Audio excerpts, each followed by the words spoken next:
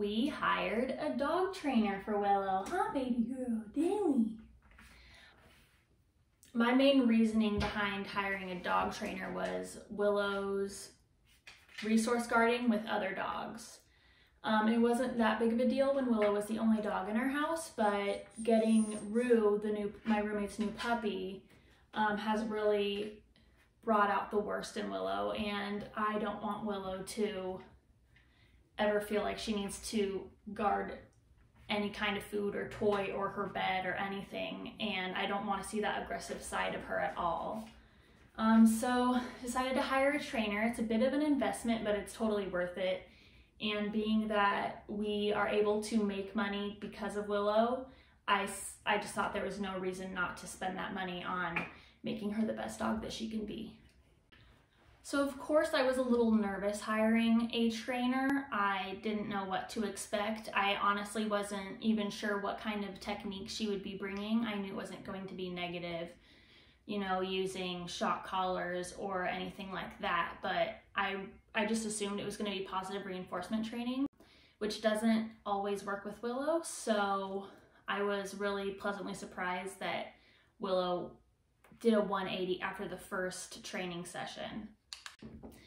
I also worry with trainers because of course they're teaching the humans basically how to teach the dogs. It's really about teaching me how to handle Willow, not teaching Willow how to be a dog. I was worried that it was going to be a lot of work for me and that it was just going to be someone coming in here and basically telling me what I could have Googled or YouTubed. And luckily it wasn't like that at all. So like I said earlier, this training technique is not positive reinforcement, which positive reinforcement is giving the dog the treat every time they do something correct, which is a great way of training, but it doesn't work for me because Willow is so smart that she knows when I have a treat and when I don't. So when I don't have a treat, she's not gonna listen to me. Come here. Come. Willow, come. Willow, come. Come. Willow, come. Willow, can you wave? Down. Over. Over. No. Over. Over. Shake. Sit up. Up. Willow, up. Sit. Shake. Other paw. Other paw.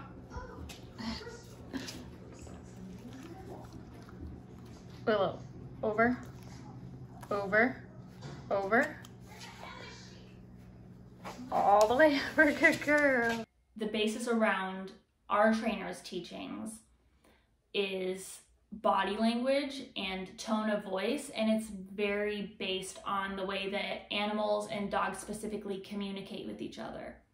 She started by showing us a video of a mom golden retriever being let in to where her puppies were being kept to feed them, but the puppies were going crazy. They were super excited, they were hyper, they were jumping all around there, barking, whining.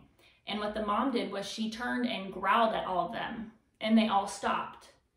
And when one of them would start getting all jumpy again, she'd growl at them and they'd stop. And then the puppies so quickly learned that they need to be calm, and then the mom finally laid down and they could calmly walk up to her and feed. And this is how dogs communicate with each other. They don't know all of our vocabulary. They don't know English, Spanish, French, what have you. They may in their lifetime know 10 to 20 words of English, but it's really about the tone in your voice and not about what you're saying. So we've only just started our dog training, but I can already tell you that the key to training your dog is the 3 B's: boundaries, body language, and ba. So the first B, boundaries, is all about giving your pet boundaries so that they don't feel that they are at the same level as you. Owner, dog, you're the alpha, they follow what you say. This also helps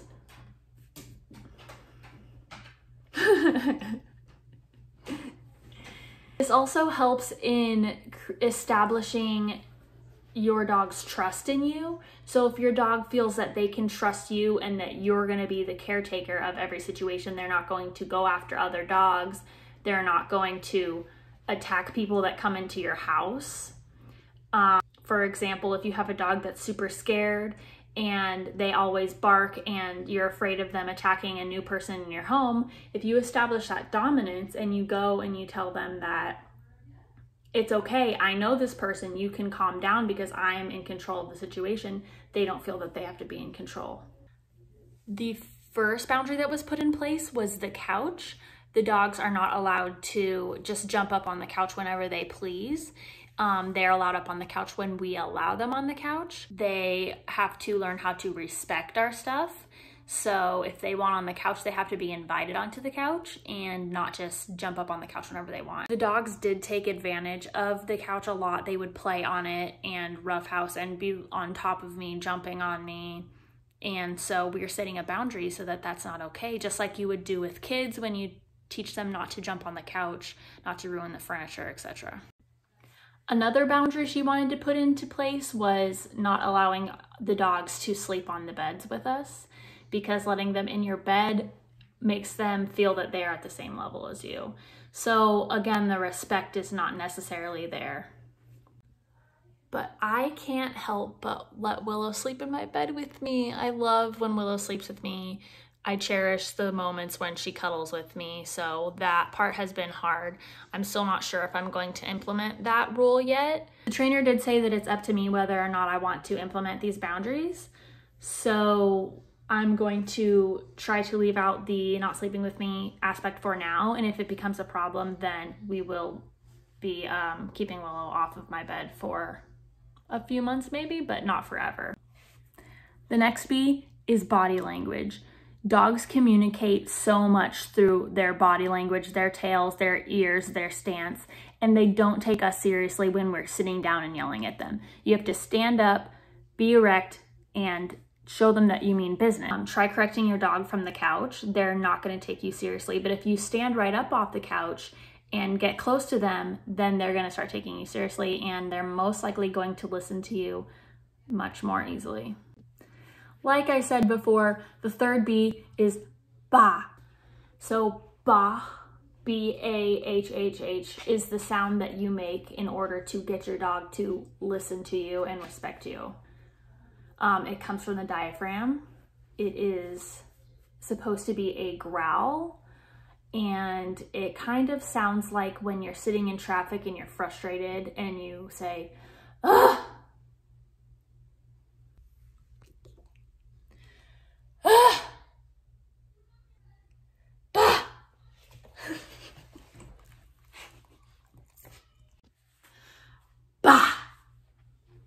That was it. I'm so bad at it. I don't know. I'm so inconsistent. So that's one of the main things that I'm working on, is getting that sound down, and it's hard. You try doing it. That is a sound that dogs use to communicate with each other. Not that sound exactly, and that's the sound when Willow's resource guarding and she turns to Rue and shows her teeth and makes that scary growl noise. That's when Rue knows she needs to back up, and Rue slowly learns not to come near Willow when she's eating. Not that we want that to happen, but it's the same thing with humans, and it's been working so nicely. For example, just learning that word, I took Willow to work the next day, and anytime Willow was on a leash next to me, whenever she would start pulling in front of me, I would yell, bah, and she would stop and get right next to me.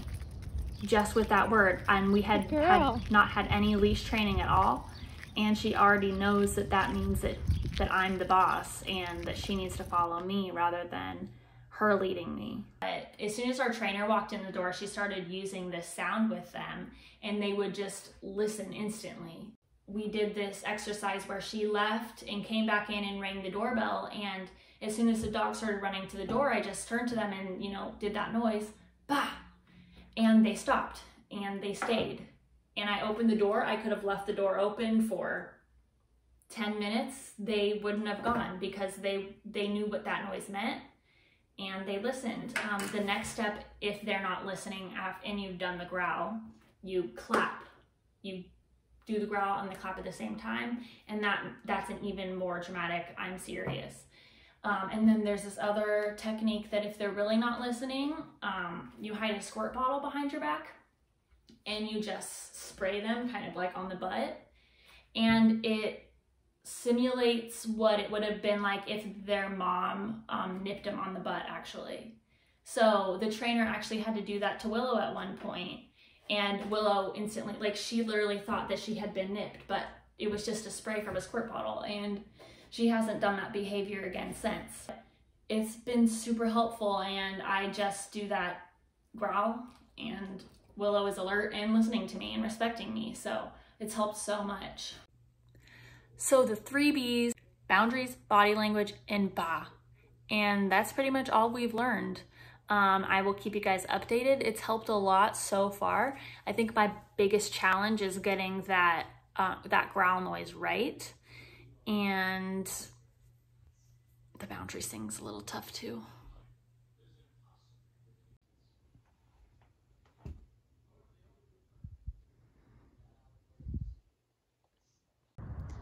Why do we have to poop in the middle of the road? Why?